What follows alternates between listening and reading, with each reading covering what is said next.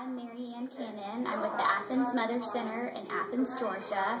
My husband and I moved to Athens about 2 years ago. My daughter was 6 months old, and I joined the Mother Center almost immediately after moving. My daughter's almost 2 now, and I've been involved in leadership position for about 1.5 years with the Mother Center in Athens.